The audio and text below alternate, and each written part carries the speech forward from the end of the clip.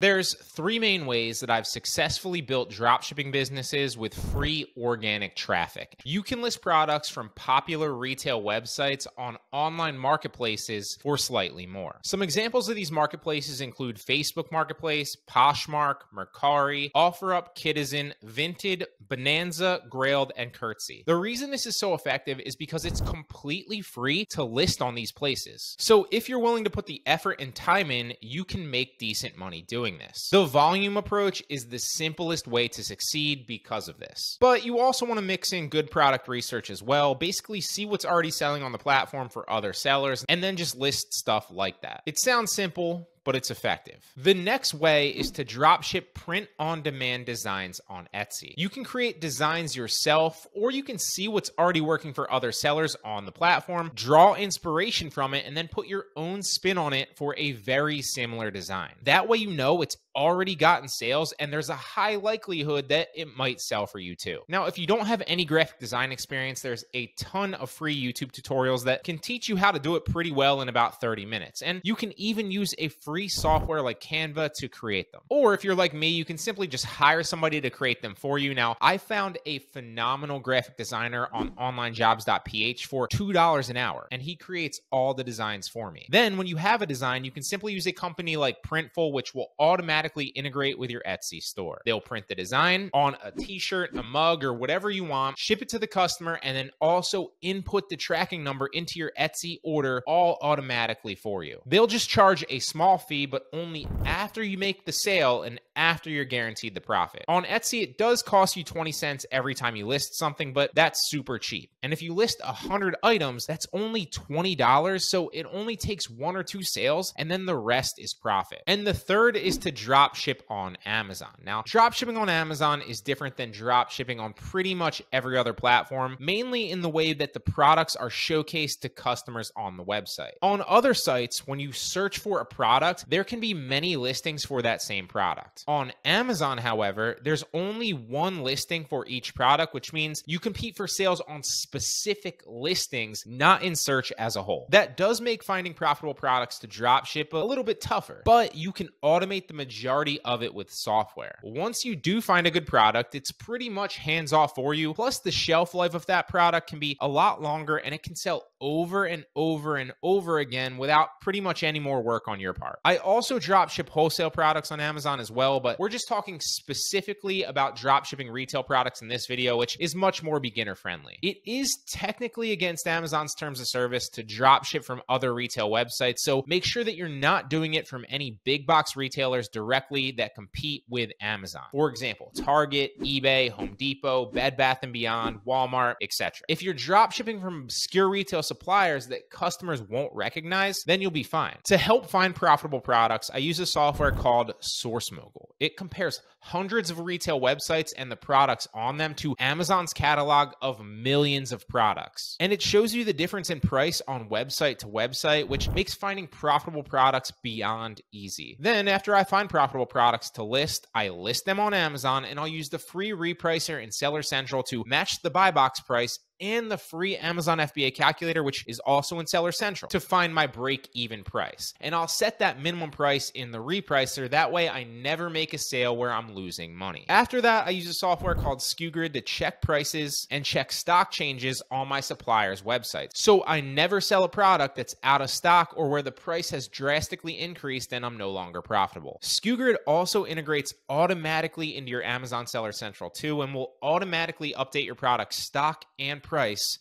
according to how you set it. And those are the three ways that I've been able to build a successful dropshipping business with free organic traffic, no ads.